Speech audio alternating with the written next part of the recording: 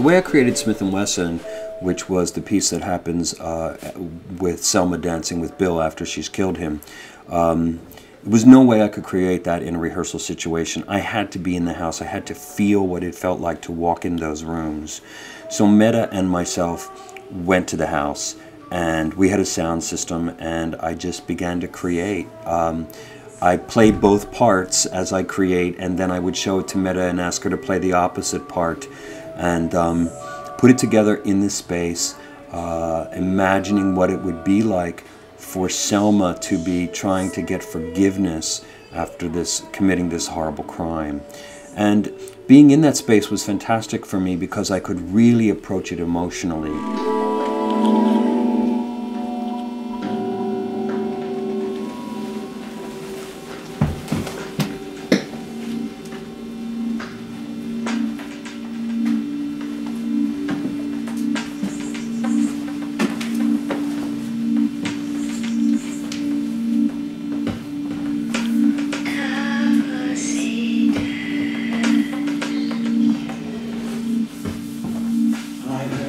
Much more, so don't you worry.